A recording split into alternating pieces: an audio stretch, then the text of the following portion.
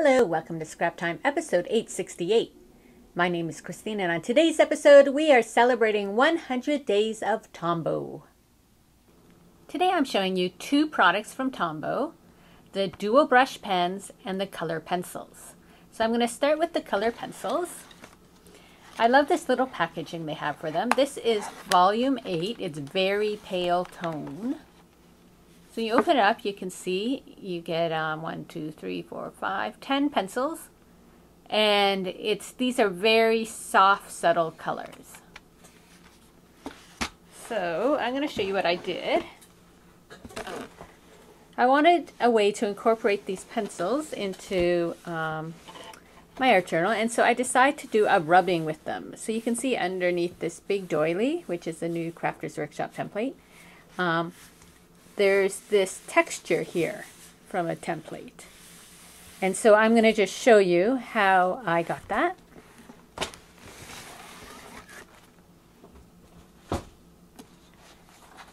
So I am using this template here, and I am putting my paper on top of it. And so what's really nice about these pencils is even though they're very pale colors, they still show up really nicely. And so I'm sure you did this as a kid. It's just a rubbing, but it's probably a technique that you don't think of using very often. And so you could do this on a card. You can do it, you know, as I did on my art journal page, you know, scrapbook layout, whatever. And it's just yet another way to use your templates. So you can see that even though these are soft colors, pale colors, they're still nice and pigmented, that they're able to show up.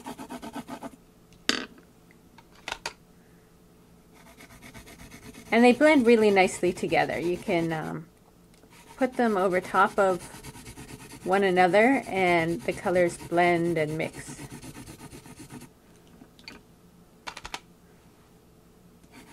When I do it, I like to use the side of the pencil. That's how I get that nice soft look.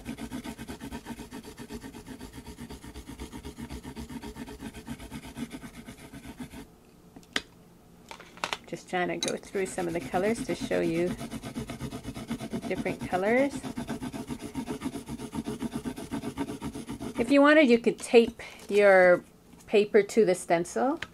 I just, I'm holding it. In my book, I had put it right against the edge, so. This is a really soft color. It won't show up, but I like to sort of just put it over top to blend in that a bit. As well as this color may not show up on the, oh, there, it's not so bad. It shows up a bit, but it's, again, a very soft, subtle color. And then finally, we have this blue.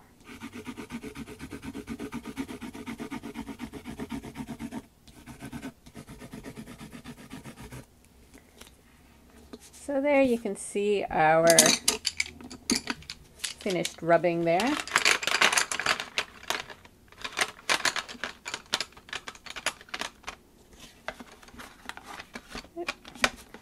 And then we just do it up. And so if you had all the different colors, you could line them all up like little books on your bookcase. So those are the color pencils. Now we're going to move into the markers.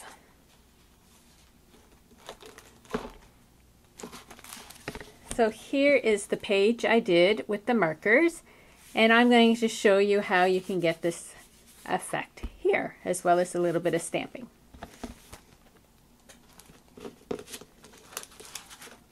So I'm just using a postcard today to make it easy. And I'm going to open this up.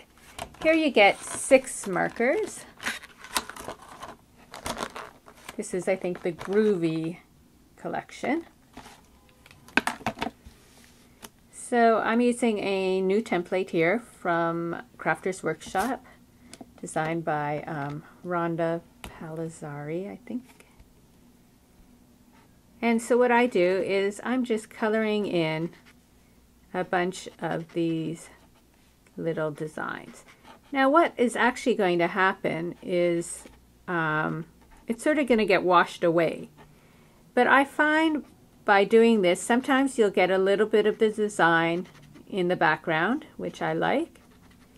And it also is a way that the colors will be sort of mixed and blended rather than just coloring directly on, and then it might be harder to blend out. So even though it takes longer this way, I sort of like to do this.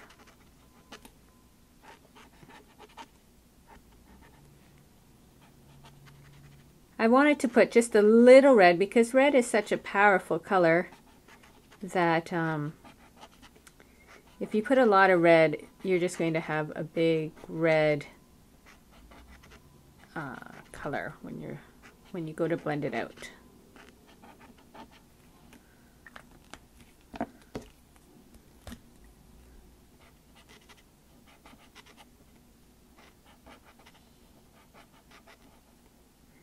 And because I'm going to be misting this, it doesn't have to be perfect. I'm just sort of applying color in a fun way.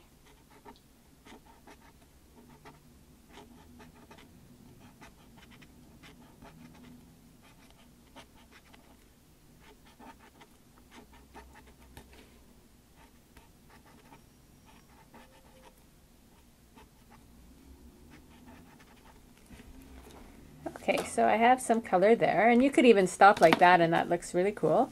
But what I'm going to do is spray it.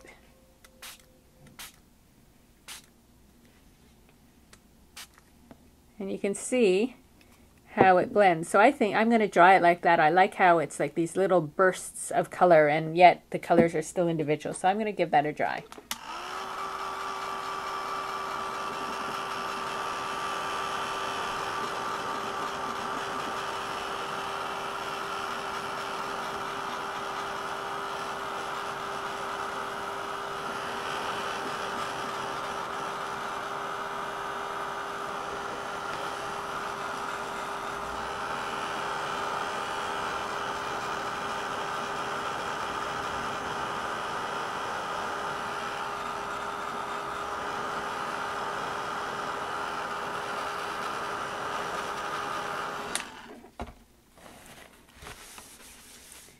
So I have a couple of wet spots, but I'm going to just pick it up. I sometimes like the look of how it looks like that. So if I had just colored on, I wouldn't have been able to get that nice sort of marble, not marble, but sort of look with the colors dispersing through. So now what I like to do is put this back on and just do some random colorings again, right over top.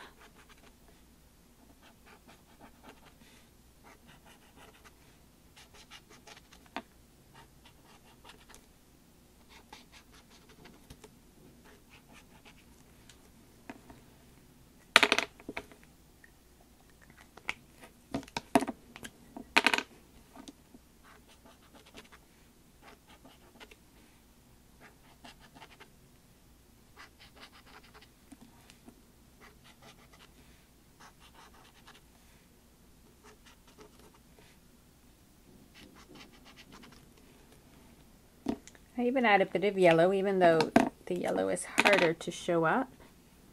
I'll put it on some of the lighter areas. And sometimes it'll just at least give that little shadow.